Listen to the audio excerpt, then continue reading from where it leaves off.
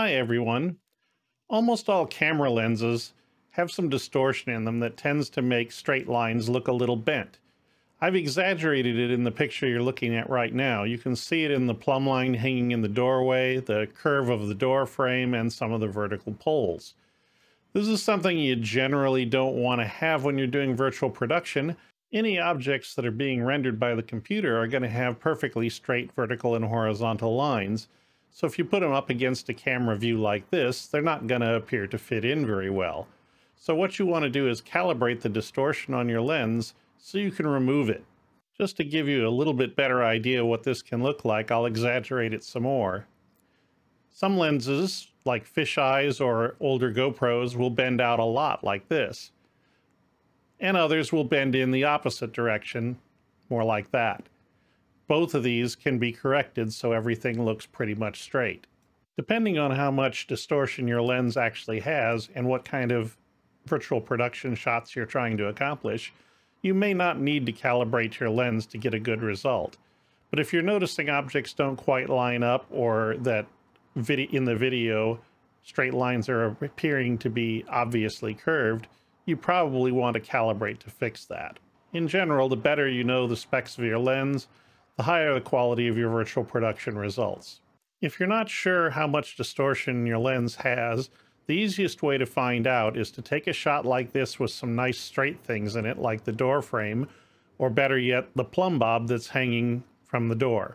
If you don't have one of these, it's a nice tool to have around because it's a quick and easy way of getting a perfectly straight vertical line every time as a reference.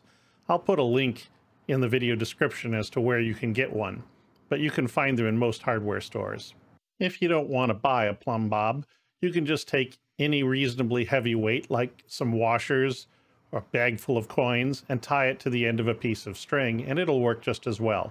After you've got the video going with some straight lines in it, just take a straight edge, like a ruler, hold it up to your screen, and see if the straight lines in the picture are actually straight. It's pretty easy to tell if they bend outward by very much. If they do, then you probably want to calibrate your lens like this. There's a lot of different camera calibration software out there, but they all work basically the same way. You take a picture of a calibration board, like the checkerboard you see in the scene right now, from a bunch of different angles and positions in front of your camera, and then the program processes them and returns some numbers you can use to correct the distortion. It's even possible to guess at those numbers and adjust them by eye, but in general you'll get a good result much easier if you use calibration software. For this tutorial, Rossi Engineering has offered to make their RETracker Camera Calibration software available to a limited number of people for free. If you're interested, look in the description of this video to see how to get your own copy. And be sure to mention Greg Giveaway when you do. The RETracker Calibrator is still new and being improved. It's pretty simple to use and will give you the values that you need. Rossi Engineering also has a camera tracking solution that works with Ximmetry and will eventually be available on Unreal. If you're interested in other ways to do camera tracking, be sure to ask them about it when you request your free calibrator software. As I said earlier, all calibration software works pretty much the same way, by taking pictures of a calibration pattern like the checkerboard you see. The trick isn't in the pattern or even in the software. It's taking good, clear, sharp pictures of the right size and in the right places. Calibration programs usually come with a PDF of a calibration pattern that you can print out. Make sure you print this actual size.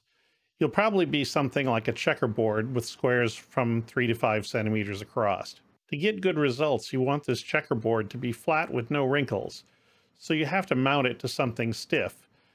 You can use a piece of thin plywood, some foam core artboard, or a piece of heavy cardboard.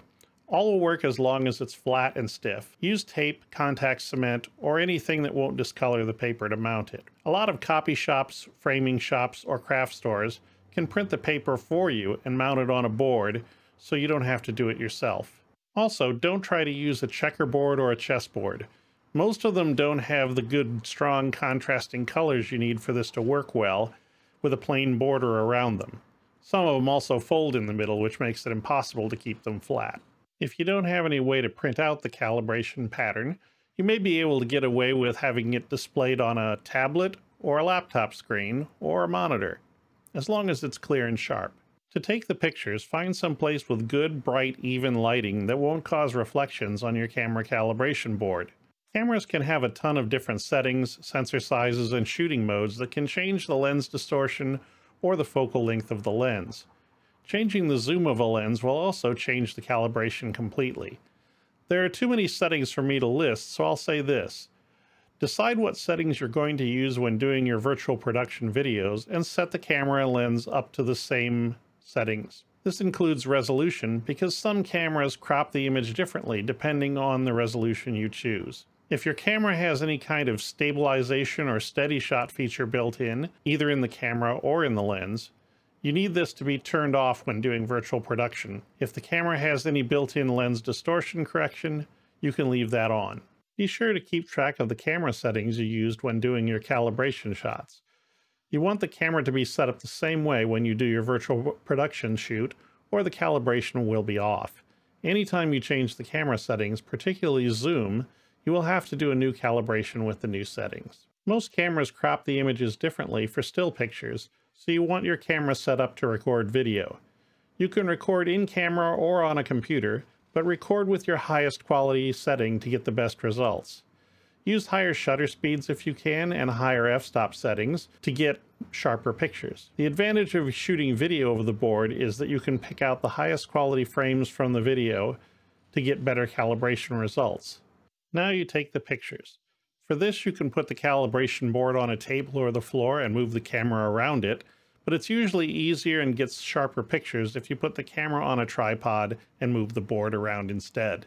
Once you've started recording, get the board in a position where it fills about 1/4 to 1/5 of the screen and start moving it to different positions like you see me doing here.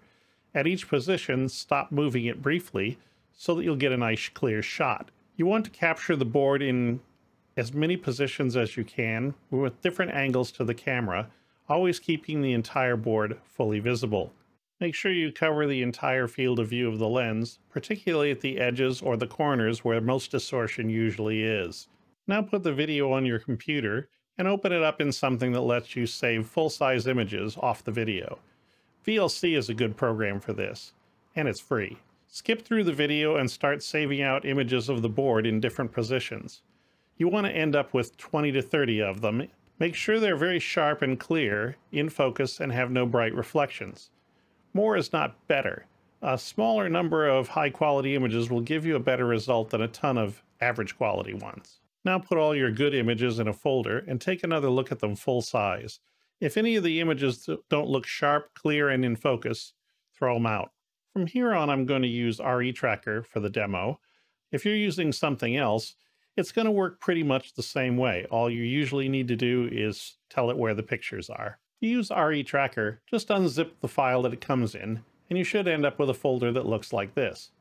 Create a folder called Capture, and copy all of the pictures that you took in here. Then you need to set up some information about the board that you used and where the pictures are. Open up the calibration settings file, count the number of squares horizontal and vertically on your checkerboard pattern, subtract 1 and enter them here. Make sure that the capture folder path points at the folder you just made and that the file extension is whatever it is for your pictures, usually JPG or PNG. Now we're all set, and all we have to do to run the calibrator is to double click it. It should go right to the folder where all of your pictures are and start working on them.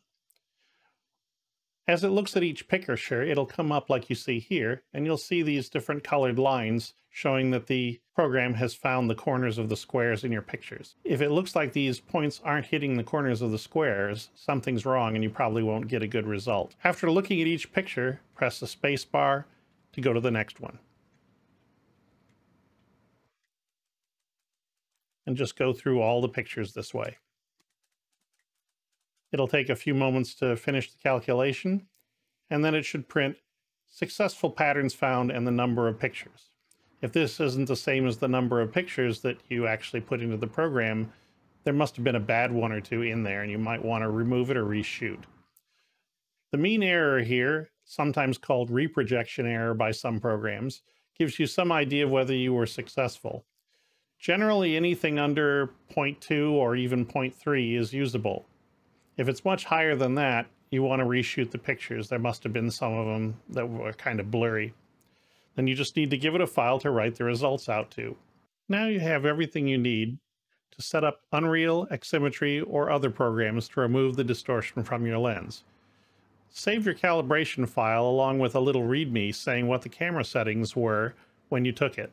If you're planning to shoot with different cameras, different lenses, or different zoom settings of one of your lenses, remember that you'll need a calibration for each set of settings. For really precise work, you can get electronic encoders for your camera lens that will read the settings of the zoom, focus, and f-stop rings and send them straight into Unreal. These usually come with their own calibration software though.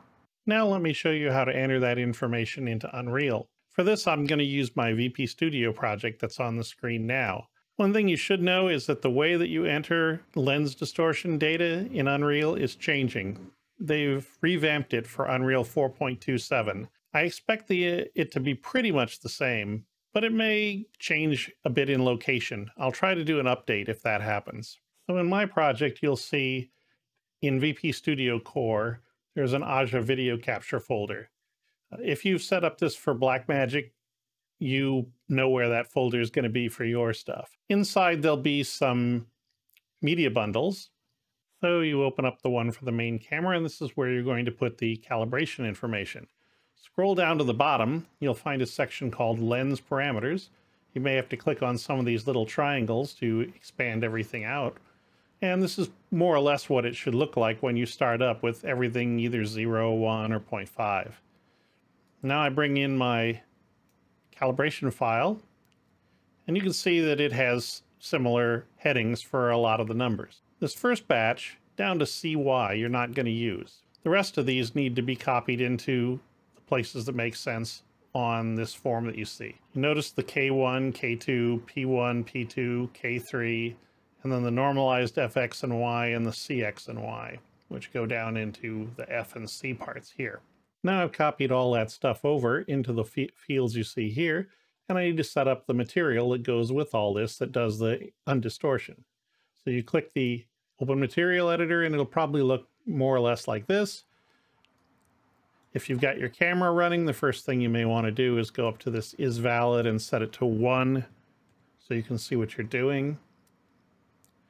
And then all you really have to do from there is come down here where it says Lens Distortion and say Enable Lens Distortion and click those boxes.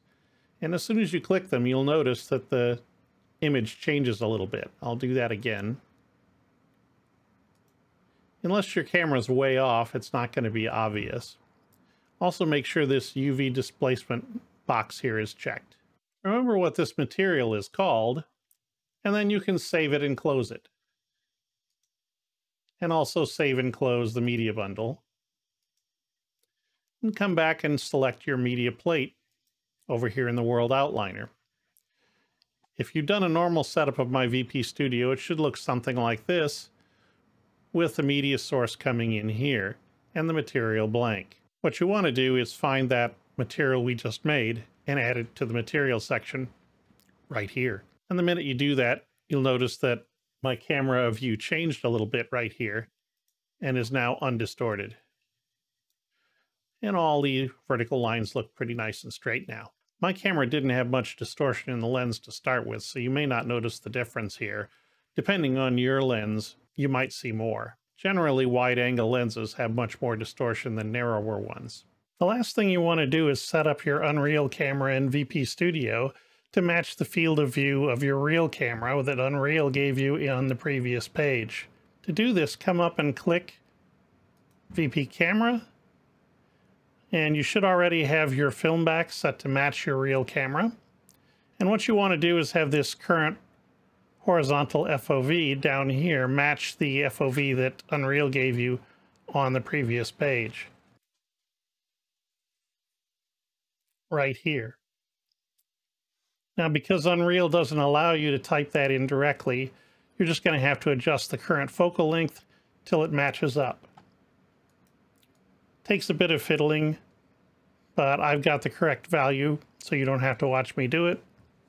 And now you can see The horizontal FOV is a close match to what was on the other page. And that's basically the whole process.